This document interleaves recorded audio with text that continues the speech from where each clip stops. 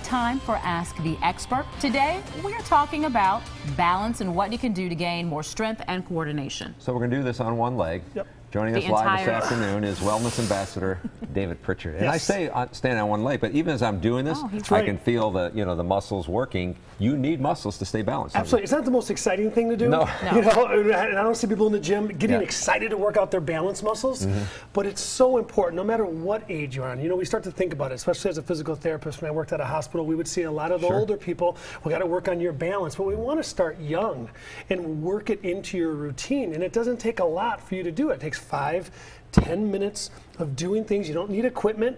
You know, you can do it right out of the shower, you know. So it's all those things that you can do just to kind of get up, go, and do it. So these movements are based on just, yes, we want to work our core. That's important. But we want to work our mind and our eyes because that's where really balance starts, that hand-eye coordination. So let's go through a couple things. I'm going to take you both through. So one of the natural things that we do when we stand is hip width, obviously. So just simple things that you can do is just taking your left foot and just putting it right in front of your right foot. So it doesn't have to be right in front. You can even have it off to the side. See already, right? So what you want to think about is how to make this a little bit more challenging. How do I create a little bit more dynamic so that when I go into the real world, whether I'm walking, hiking, biking, working out, that these things can work well into. So then you make it a little harder by taking that left foot and putting it right in front of the right foot. Oh, that's easy. Okay? Now, it's easy. Okay, now here's what we're going to do. Let's put our left knee up and place our right foot foundation solid. I have on heels. Now this hold isn't this fair. here. Now here's what I want you both to do. It's close your eyes. Yeah, no, that I know what will happen when I close my eyes. But so, why is that? Well, you're taking that whole hand-eye coordination out of it and you're putting it into where our balance starts. Should you be able to hold it with your eyes? Absolutely. Really? Yes, closing your eyes. The more you do it, the better you'll get. Really? So now think about it. Opening those eyes up. Seriously. Now think about because every I need to night you stay gotta focused. practice. I mean, usually when you're in those classes, they're telling you focus on something on the floor. Now I don't recommend it at the beginning. Maybe you're just focusing on something on the floor, something not moving, something static, and then work your way into something more dynamic. Now you start adding motion to it. Exactly. Now, the other motion that's really good is simulating picking something up off the ground. So let's go back to that left foot planted, right knee up, bring that leg back behind you, and start to move forward.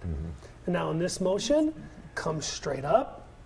Don't place that foot on the ground. And let's go back down again.